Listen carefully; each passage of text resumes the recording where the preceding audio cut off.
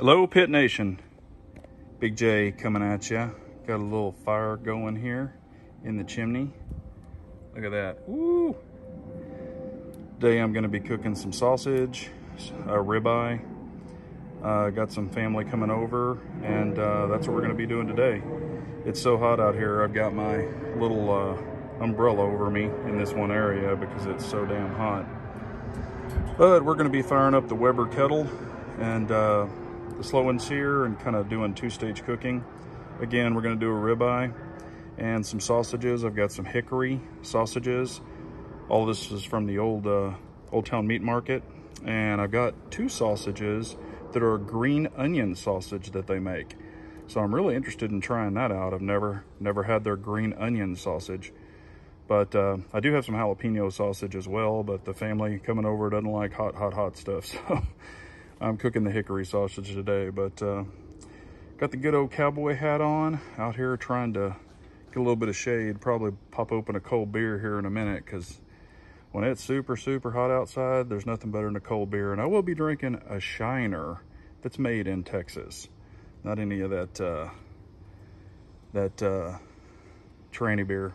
So anyway, gonna have a little fun today. Appreciate y'all. Remember, smoke on.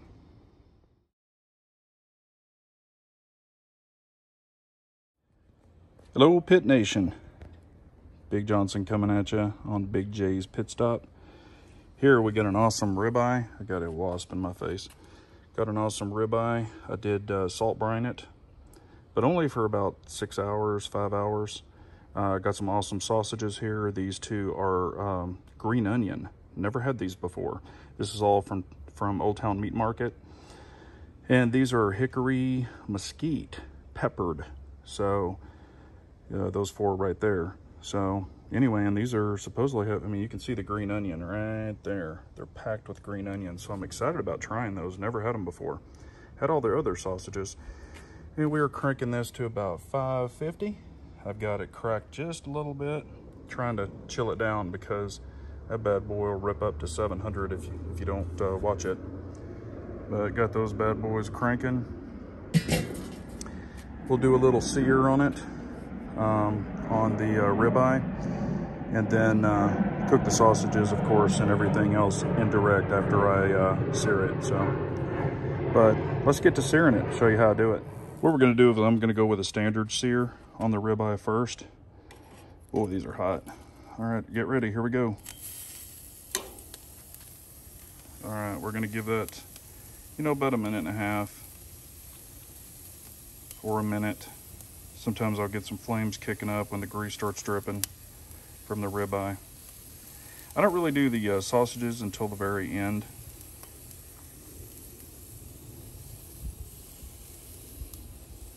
Really don't have any great flames coming up yet. But I decided to do a standard versus a, like I said, we'll just put this on just a second.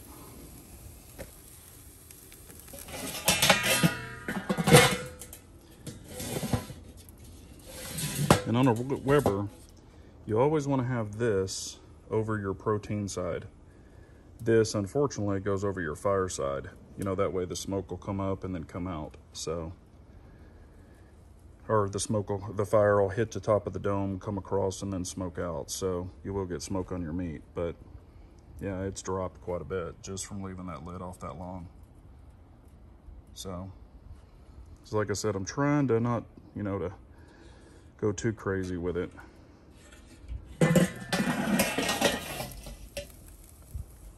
And it's not really cranking a good sear because I don't have that fire opened up a lot. Just trying to, let's see if we've even got a sear on here. Yeah, we got a little bit of a sear. It's really just kind of burning the,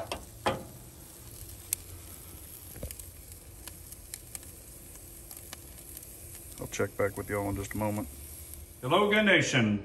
Big J coming at you. All right, I did cook this ribeye.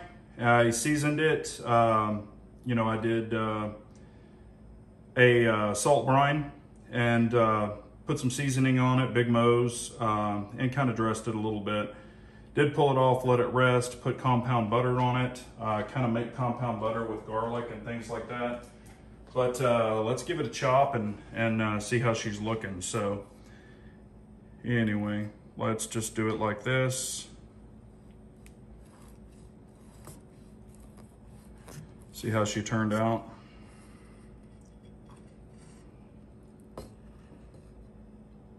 Wow, look at that.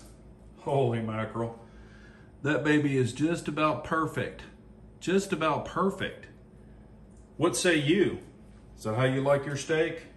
Kind of more, a little less rare, kind of a little more, it's a very light medium. More on the medium rare. It's got a good line of pink in there. I don't know how well y'all can see it. Now it's not a bright pink, not like a medium rare. It's more of a less rare steak, so to say. This is kind of the way my wife likes them. And we will cut us off a little sliver, just a little one. And look at that, man. Woo. Now this is not my normal butcher knife, my sharp butcher knife. But look at that. I mean, that is butter. And when I let mine rest, I do actually put butter on them. Oh my God. Oh my God. Woo! Woo! Oh man, the seasoning, it's unbelievable. Let's do a little wash down. A little Shiner Light Blonde Texas beer.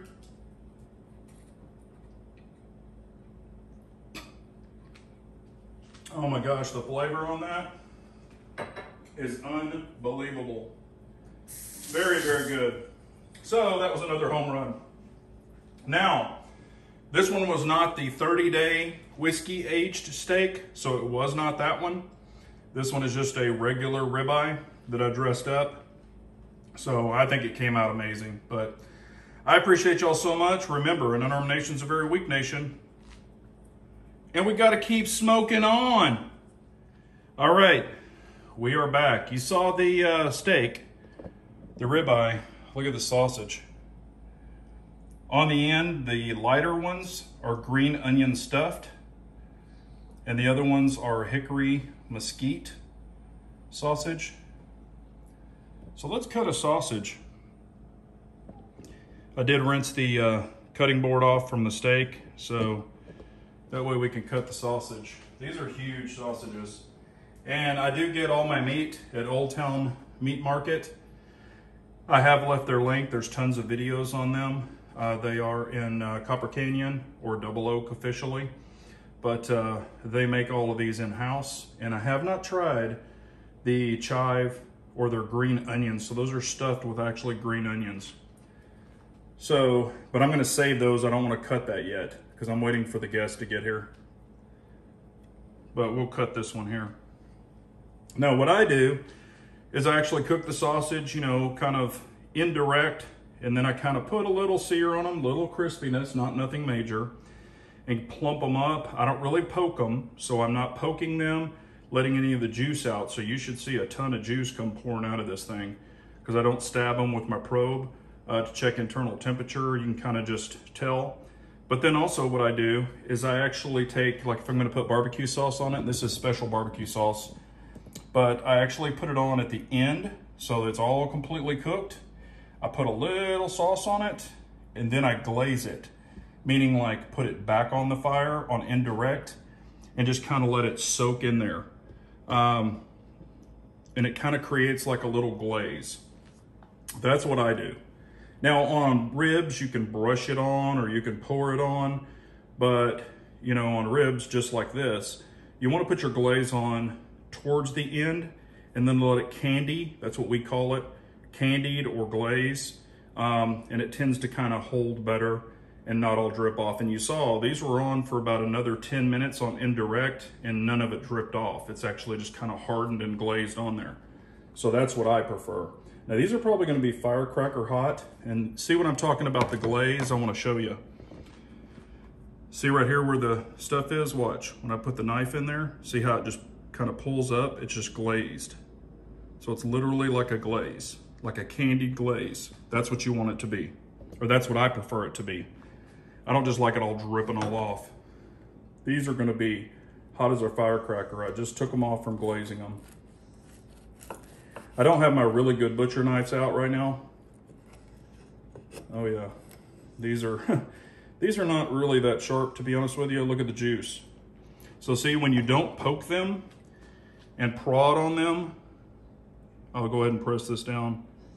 You'll actually contain all this juice. See it just dripping?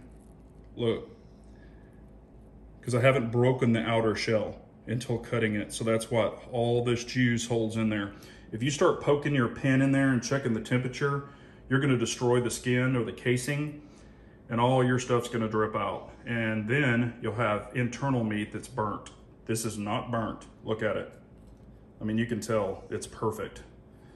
But let's give it a try. Woo, it's hot. Oh my God.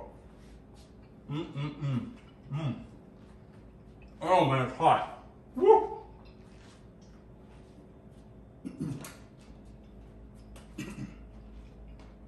Whoa. It's so good, but it is hot. Very hot. But that's how I do it, and it usually comes out perfect every time. I really can't wait to try the green onion, but I do have some guests coming over, so I did get a couple of those to try to see what I think about it. So I appreciate y'all as always, and remember, Pit Nation, smoke on.